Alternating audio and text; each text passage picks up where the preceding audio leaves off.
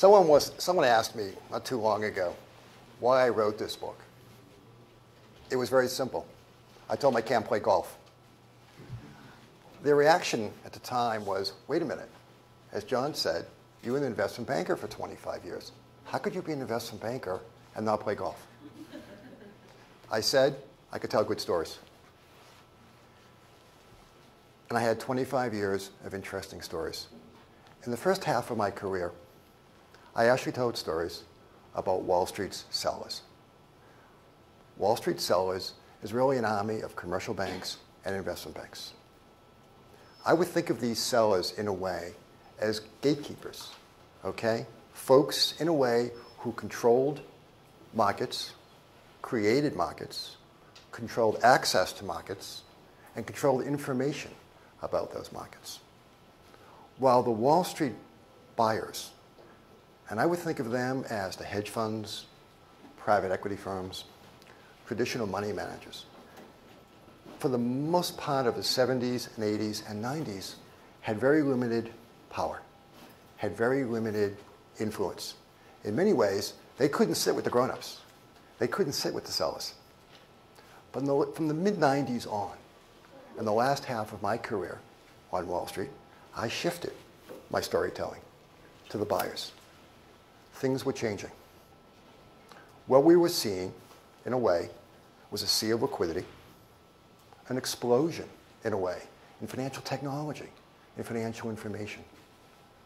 And what was popping up, like mushrooms, okay, was buy-side advocates, who I will call the 3 E's: entrepreneurs, endowments, and electronic exchanges.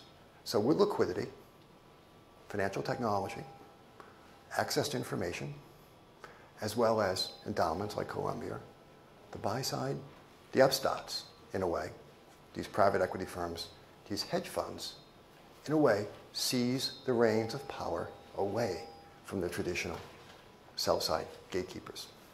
They leveled the playing field. And for the first time, they could actually sit with the adults.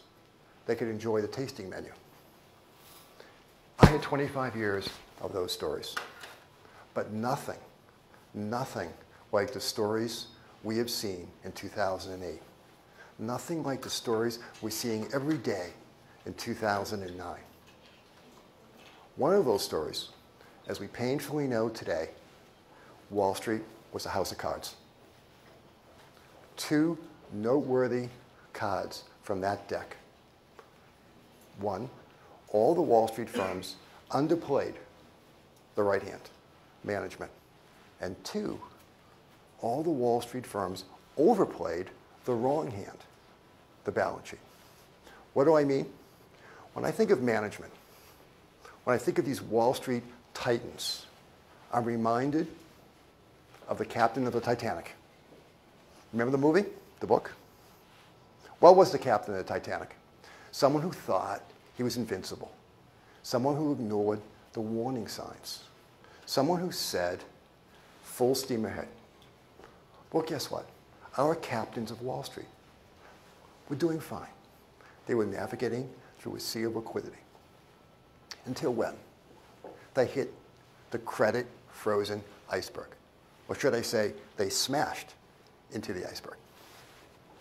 As a result, they were guilty on 3 counts.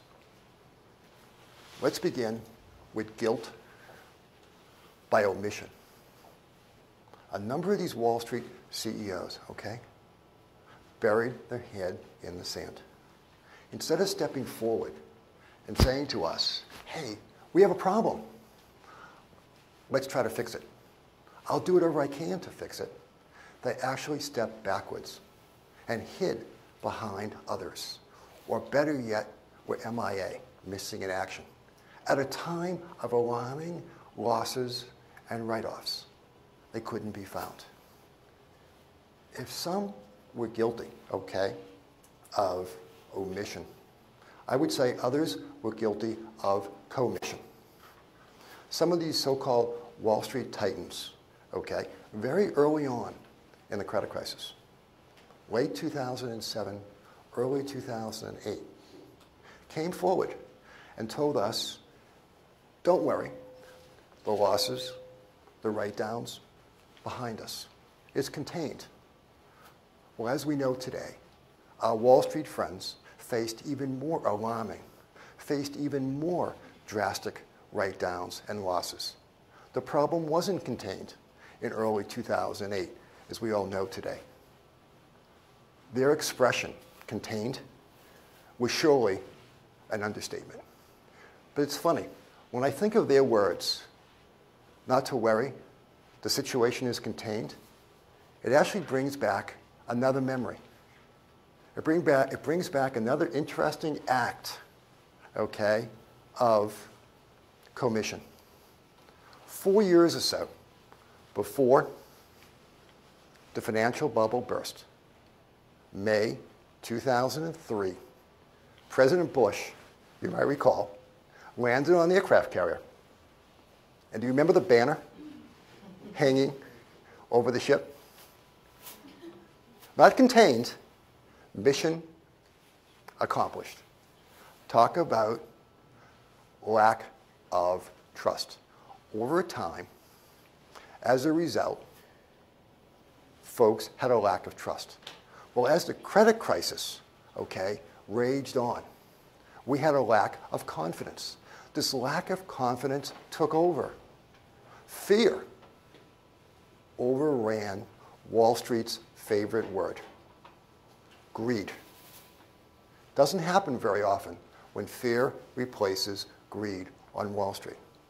But when it does, and it did in 2008, the financial system goes down quickly.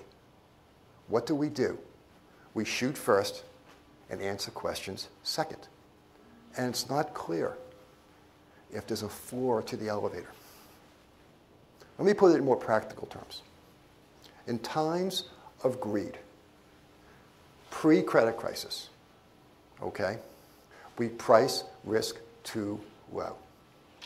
The credit window is open all night. In times of fear, which is the credit crisis, we price risk too high. And as we know, the credit window is closed day and night. Let me give you an interesting example of that. Let me show you how the markets right now are pricing risk too high. The current equity values, right? The current equity markets are pricing risk or pricing the equity markets as if we're in a recession. That's fair. But the credit markets are pricing themselves today as if we are in a Great Depression. The markets are out of whack. Fear. Thinking about and going further back in time than 2003. Sorry, I like to play history. Okay. Our Wall Street captains are guilty of a third count.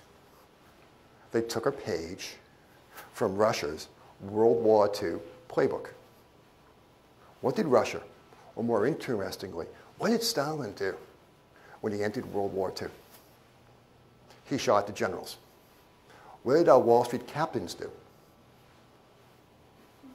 They shot the risk managers. They shot the senior executives. They shot the people who could have helped the CEOs navigate through the crisis. They could have helped the CEO say no. Okay? So while we were underplaying management, Wall Street couldn't help themselves, and they were overplaying the balance sheet. All the Wall Street firms, okay, were dancing to the same tune. And that tune had 4 words. Asset heavy, equity light. These Wall Street firms were stretching the balance sheet. Leverage, more leverage, supersized leverage, until that balance sheet broke. I'm okay with leverage up to a point. High leverage numbers, which these guys were playing in, 80% of the time is okay. Great profits. High leverage numbers the other 20% of the time, it will catch up with you, and you are guaranteed to implode.